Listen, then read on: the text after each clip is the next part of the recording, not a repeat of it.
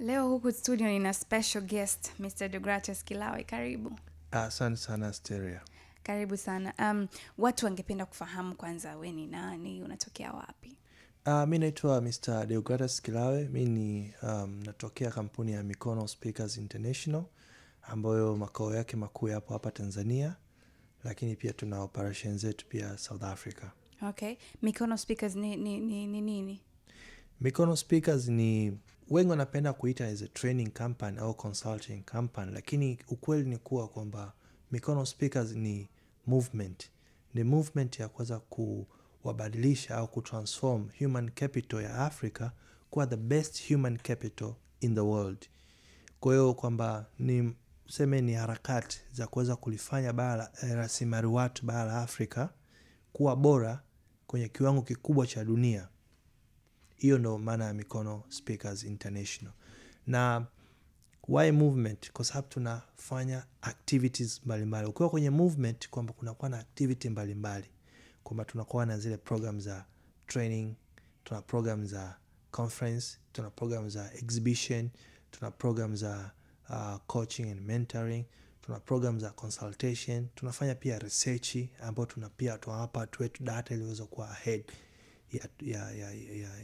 ya trend ambazo zilizopo kwenye dunia.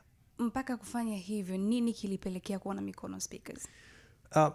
Kilichopelekea kwamba kuwepo kwa Mikono Speakers ni baada ya kuona kwamba kuna tatizo kwenye sehemu ambayo sisi tulipo. Kipindi hiko nilikuwa Nairobi. By that time nilikuwa naona kuna struggle kubwa ya CEOs, makampuni makubwa, wamiliki wake, HRs, managers na serikali pia na wawekezaji wengine. Walikuwa wanalalamika kwamba kuna tatizo la human capital. Kwamba kuna deficit kwenye human capital. Na ukiangalia mfano nchi Tanzania ndo hali ikawa tete. Hadi kuna wakati kwa tunaogopa wa Kenya, tukisikia tu wa Kenya na kuja najua tu akili yetu imekuwa setiwa kwamba unapata alert kwamba ajira zetu zinakuja kuchukuliwa, kwa sababu Kenya walikuwa much better compare na Tanzania, lakini pia walikuwa na changamoto hiyo pia.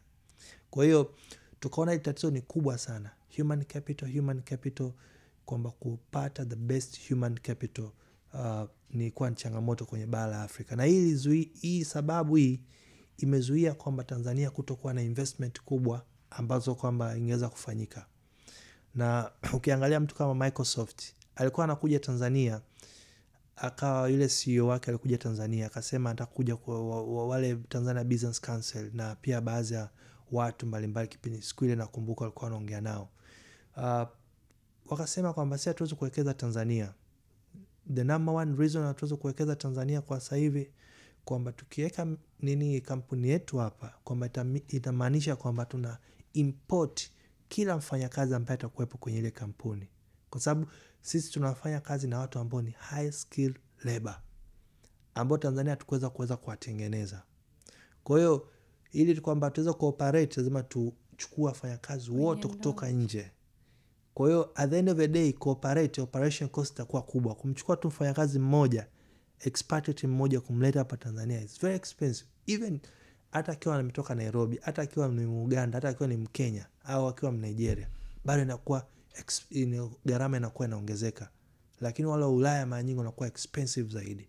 Kwa hiyo at the end of the day tukasema hii ni tatizo kubwa, linaathiri uchumi, linaathiri maendeleo, linaathiri kila mmoja, na kila mmoja ana feel the pain ya hili tatizo.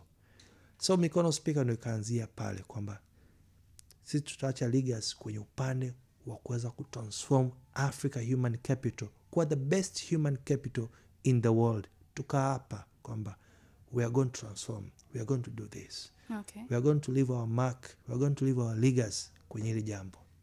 Ndio hilo Mikono Speaker ikaja pale, ikaanzishwa, tukaanza movement kwa hari kubwa ambayo tunayo hadi leo.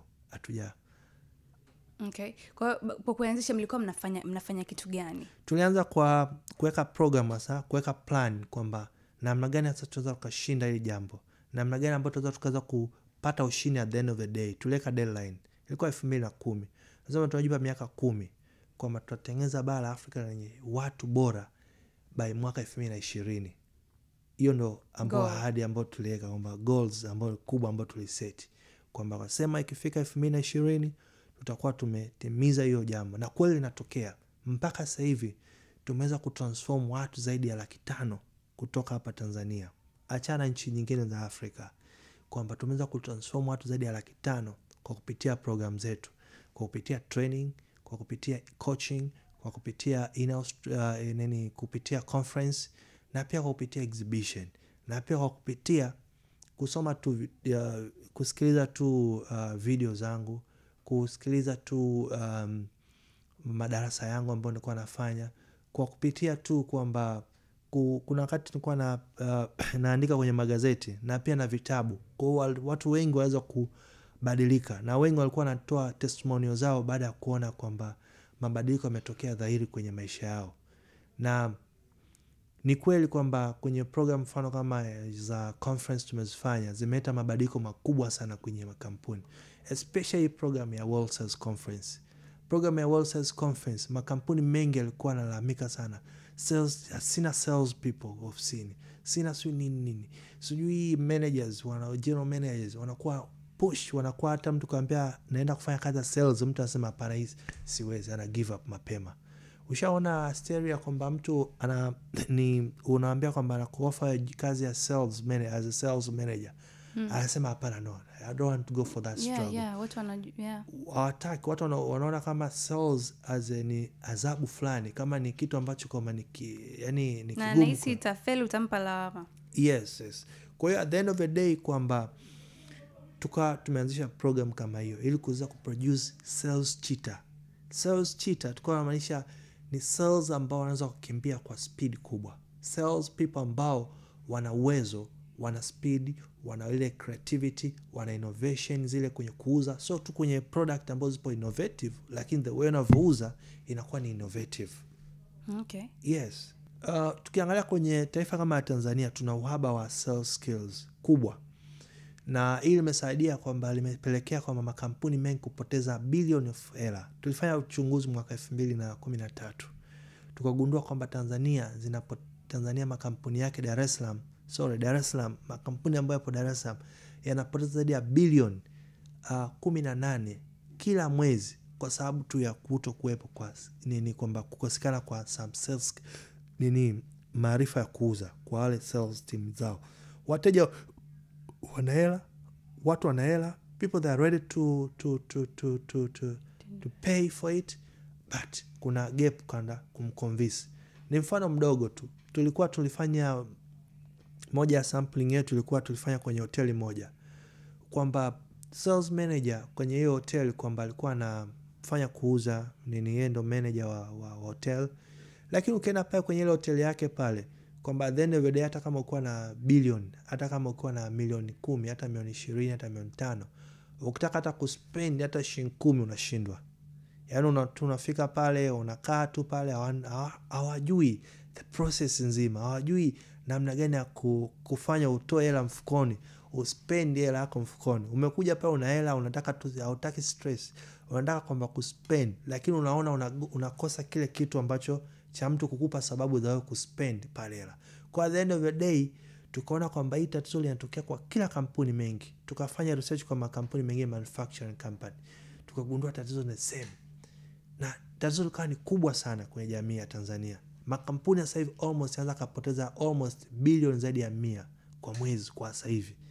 Kwamba kwa sababu gani? Kwa kukosekana kwa sales skills. Watu wana hela, makampuni makubwa nje yana hela, yanataka kuja kufanya kazi na Watanzania, lakini sales people kwanza kwa convince, kuweza kupata zile signature za ile makampuni, kuwapa approval kwamba we are going to work with you, that's the main challenge, and it affect every business hapa Tanzania. Na program yetu imekuja as suluhu, as antidote for this challenge ambayo makampuni yamekuwa na face. Na so far program yetu toka tu introduce ya World Sales Conference imeweza kuprove kwamba imesaidia watu wote ambao walipata kuhudhuria kwenye ule mkutano wa mwaka 2015, ule wa mwisho kabisa uliofanya, waliweza kuongeza mauzo kwa asilimia zaidi ya 35. Lakini good news, sales team morale iliweza kuongezeka kwa asilimia zaidi ya 72. Kwa watu wanaanza kuwa na wale mwamko kwamba kwanza kuuza professional, kwamba kwanza kuuza tu, watu walikuwa wanauzaga features za product, walikuwa wauzagi benefit, walikuwa waangalia wampe mteja insight, watengeneze sense of urgency. Conversion rate zao za kuclose biashara zilikuwa ni less than 2, which is sad. It's very sad. Okay. Umeona? Kwa hiyo na pia tulikuwa tunawaambiaga watu kwamba kumbuka kwamba wakati wa kuuza face rejection is not personal. It's not personal. Rejection ni kitu fulani ukijui kwenye sales. So don't say kwamba mtu fulani wamenyima tenda fulani, wamenyima biashara fulani, wataka kufanya biashara mimi eti kwa sababu eti mimi nilikuwa hivi kwa vitu personal. No. Sales ikiwa imefail, don't judge it kwamba ni personal. It's not personal. Kwa sababu kuuza ni scientific, tunatumia scientific way kuuza na pia na sanaa kuuza. Umeelewa? Yeah. Na ndiko uelewe ile cycle nzima jinsi ya kuuza, kwamba cycle jinsi inavyoonekana na namna gani wapi upo na mteja kwenye wakati unaongea na mteja, wakati upo kwenye ile process nzima ya kuuza, ndiko ujue professionally, ndiko ujue. Na don't give excuse for that if you don't know kwamba what do you expect. Na sasa hivi tunashukuru Mungu kwamba tumepata rais ambaye anataka kwamba hamnaga ile kwamba kujuana, ile kwamba kupeana sio nini, ile hamnaga. Sasa hivi you fight kwamba kwa nini unasema merits zako. Merits nini? Zile ulivyobarikiwa, ulivyokuwa bora, kama wewe unavyokuwa bora ndio unavyozidi kwamba kuweza kushinda. Kwa hiyo tunashinda ile fair game. Kwa hiyo at the end of the day kwamba ili uweze kusurvive kwenye trend kama hii lazima uwe na sales skills. Amna ile tena kwamba tukae na mtu tukutane naye batu and then kwamba no, sasa hivi you need deals. Yes. Yeah. Okay. Yes.